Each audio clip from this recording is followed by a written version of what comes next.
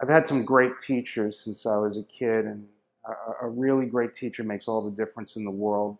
But one comes to mind, Edgar Gregerson from Queens College. This was my freshman semester. I was taking all kinds of film courses and communications courses. But some of my fellow students who knew that I was a little innocent, a little uptight, said, oh, you have to take Anthro 64. It's an easy course. Take Anthro 64. It was an anthropology course. I had very little to do with that sort of thing, but I took it, and it was a huge hall, and there was Edgar Gregerson up front, and he said that he was going to teach us about the world through the prism of human sexuality. So he was an anthropologist who studied sexual practice across the world, and I was like, okay.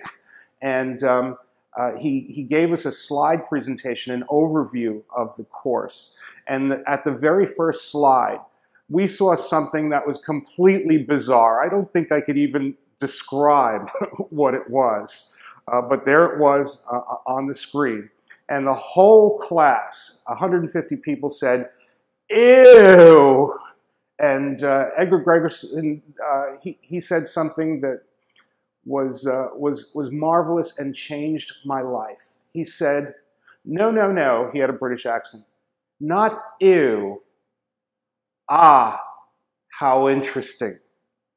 You must say, ah, how interesting, when you see something that you haven't seen before.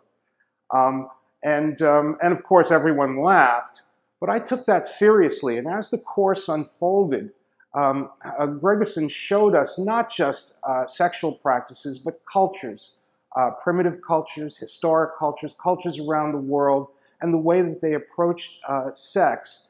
And for me, some kid who lived in Flushing, who thought about things like good and evil, and who was uptight about my own post-adolescent sexual issues, I was looking at this, and I was really unchained. I was freed, because I realized that there was a spectrum of behavior, that that our job as human beings is to look at other human beings and think, ah, how interesting, and then begin to process why these things were happening and whether or not they were harmful or anything like that. And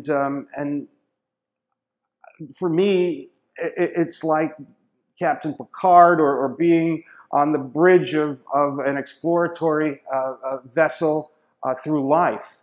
When something strange or unusual or weird or scary happens, I say to myself, ah, how interesting.